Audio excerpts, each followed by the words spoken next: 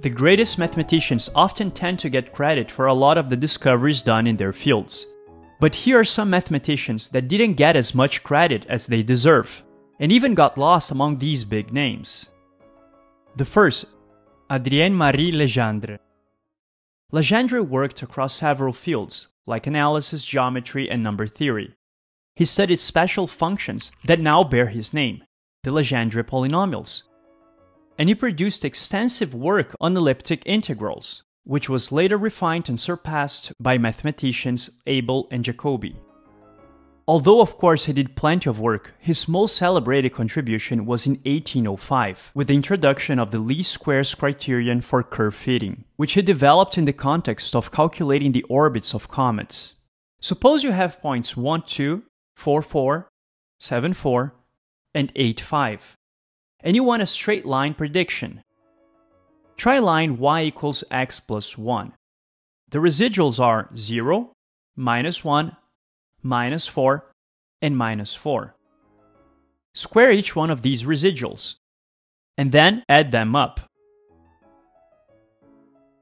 The result is 33, and this is the residual sum of squares, or RSS.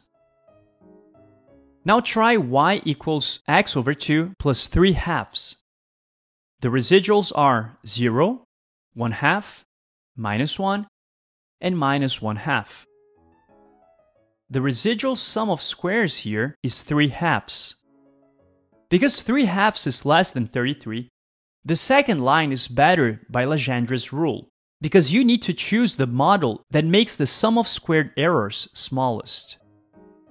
The grasping least squares example is just an illustration of the least squares principle, which shows numerically how Legendre's rule picks the best fit among all possible models. Of course, we used a linear model for simplicity, but you can easily imagine how to generalize it to exponential, logarithmic, and oscillatory tendencies.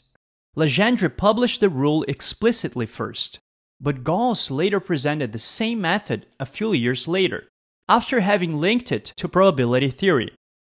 Since he used it earlier to compute the elliptical orbit of the famous dwarf planet Ceres. Because of that, Gauss tends to be given more credit. Second, François Viet. The work for which Viet is known is Introduction to the Analytic Art. There, Viet began to combine classical Greek geometry with algebraic methods that had originated from Islamic sources. And by doing so, he laid the foundations for the algebraic approach to geometry. Imagine a right triangle. Let's say you know the length of the hypotenuse and one of the legs. The value of the other leg is unknown. Viet's innovation was to treat all given knowns and unknowns with symbols, not numbers. Viet used constants for knowns and vowels for unknowns. So instead of plugging in actual numbers immediately, Viet worked in general. Using the Pythagorean relationship, he would write something like the square of the unknown a added to the square of the known b equals the square of the known c. In symbols, the expression can be translated to this. From the equation, we get this. So therefore, this is true. This might seem like an easy thing to you, an obvious thing, but in Viet's time it was a big deal to have an algebraic method express things in general in terms of givens. He then wouldn't stop at algebra, but would show how to construct the length a with a ruler and compass, and would turn the result from algebra into geometry. A generation later, Descartes' La Géométrie made this program dominant by introducing coordinate geometry and cleaner symbolic notation. Fermat independently developed analytic geometry too. Because their notation and coordinate method became standard, historians tend to credit Descartes and Fermat as founders of analytic geometry, and Viet is considered to be more of a precursor. 3. Bernard Bolzano. Bolzano was one of the first to push mathematics toward real rigor in analysis. In 1817, he proved an early version of the intermediate value theorem. Say we have some continuous function f of x, and we choose a value s. The points mark where the curve intersects that line, so in other words, where f of x equals s. If f is continuous and at one point f of x is below s, while at another point it is above s, then the function must cross the line f of x equals s somewhere in between.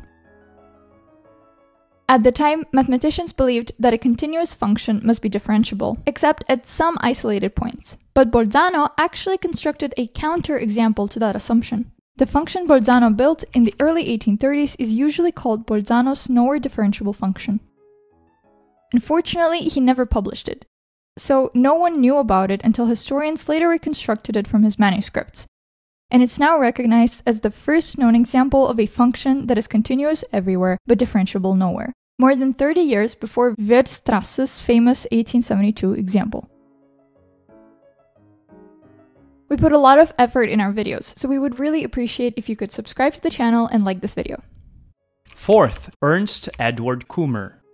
He made important contributions in several fields, like function theory and algebraic geometry, but his greatest discovery was in number theory. Kummer originally wanted to generalize the law of quadratic reciprocity, which was first proved by Gauss, to higher powers.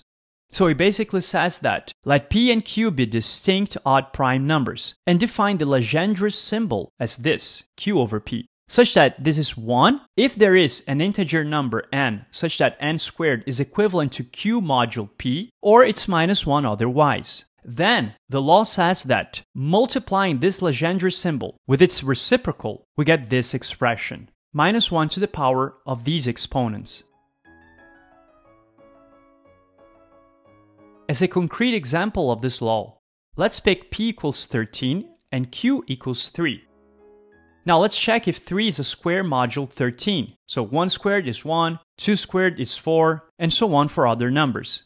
And we find that 4 squared is 16, which is equivalent to 3 modulo 13. Therefore, 4 is our number n. And we can write this in the Legendre symbol as 3 over 13, being 1. Now check if 13 is a square in modulo 3. 1 squared is 1, 2 squared is 4, which is equivalent to 1 in modulo 3. Therefore, our number n is 1 or 2. Now we multiply them, and we basically get 1. So we can verify the law. Just plug in p equals 13 and q equals 3, and you're going to see that indeed it is 1. Of course, this is not a proof, but it's just a verification that it works in this particular case. Kummer wanted to generalize this law for higher powers, so 3, 4, 5, and so on. But let's understand something first. We can factorize any integer into prime factors, and this factorization is unique, up to reordering the factors and multiplying them by minus 1. But this idea can be extended. For example, we can consider the Gaussian integers, which is the set of complex numbers of the form a plus bi, where a and b are integers. In this number system, 5 is not considered a prime, for example, because you can factorize it into 1 plus 2i times 1 minus 2i. However, 3 is still prime, because the only way to factorize it would be into the square root of 2 plus I times the square root of 2 minus I. But the problem is that the square root of 2 is not an integer, and therefore these factors are not Gaussian integers by definition. What is cool about that is that Gaussian integers also have unique factorizations. Any Gaussian integer can be written as a product of irreducibles, so elements that cannot be further factored into non-units. But is this always true? I mean, is it true that for any number you can think of, there is always a unique way of factorizing it? And the answer is, unfortunately not. The Gaussian integers are an example of a ring in mathematics. There are many others, but if you don't know what it is, just think of it as something that has addition and multiplication. Both of those are associative, commutative, and the distribution property is true here. There are some rings that do not present this uniqueness in factorization. One example is the ring z square root of minus 5, which are the numbers of the form a plus b square root of minus 5, with a and b being integers. Take 6, for example. We can break it into 2 times 3, or into 1 plus the square root of minus 5 times 1 minus the square root of minus 5. We just factorize it into 2 different elements of the same ring.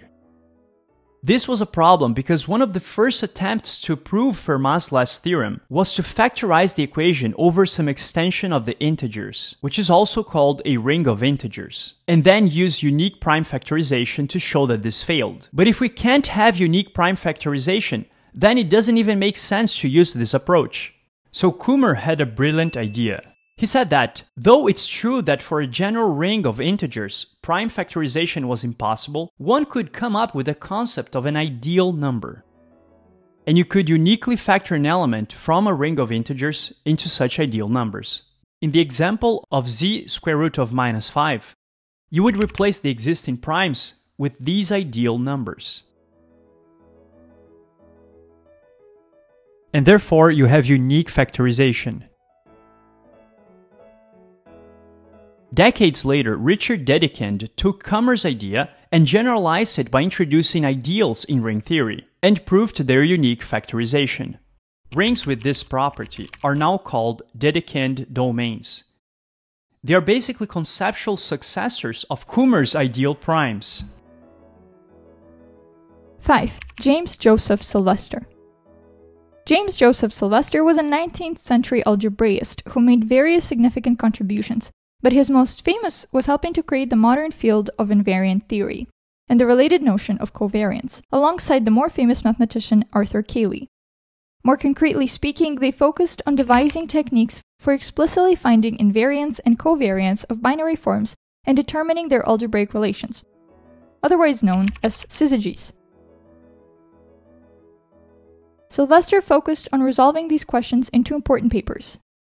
And in this one, he proved, among other results, Sylvester's law of inertia.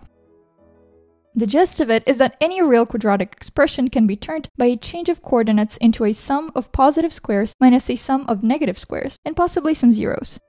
The numbers of plus and minus squares you get are fixed no matter how you change coordinates. That fixed pair is the inertia. Take this example. So it has 1 plus, represented by this happy face shape, and 1 minus, represented by this sad face shape.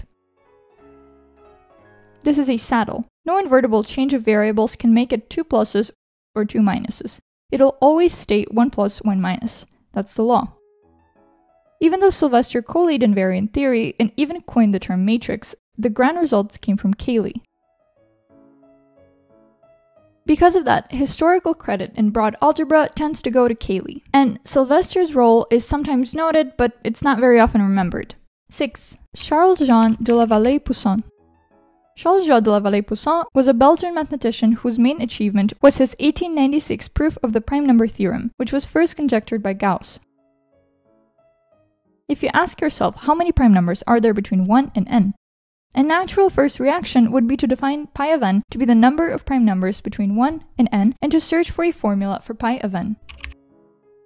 The thing is that there's no obvious pattern to primes, and we don't really have a formula that can just spit them out. So instead, Poussin looked for a good estimate. The prime number theorem tells us just that. As n grows larger, the number of primes less than n, written as pi of n, is approximately this. Primes get less frequent as numbers grow larger, but they do so in a way that's closely ruled by logarithmic decay. After proving this, Poussin realized that he could even strengthen it. He showed that the better approximation is the logarithmic integral, and proved an error that actually shrinks fast. So not only do we know the right scale, we also know how close pi of n is to the real number of primes in this range. Hadamard proved the prime number theorem independently in the same year by similar complex methods, so many accounts lead with Hadamard and de la Vallée-Poussin. Hadamard tends to be mentioned first because his name is more recognized. Yet these improvements, the explicit zero-free region, the corresponding error bounds, and the progression version are de la Vallée-Poussin's alone, and directly explain how the approximation becomes precise. Poussin's proof is arguably stronger though, because he gave a sharper error term and extended it to primes in arithmetic progressions. This list is just a preview of some of the mathematicians that were important figures in developing math, but might not get enough credit or might be overshadowed by other mathematicians. Let us know if you think there are any other mathematicians that don't get enough credit or get overshadowed by a greater figure in math. Don't forget that you can check out the PDF link in the description that summarizes everything we've talked about here. If you like this video, I'm sure you're going to love this one. See you guys there.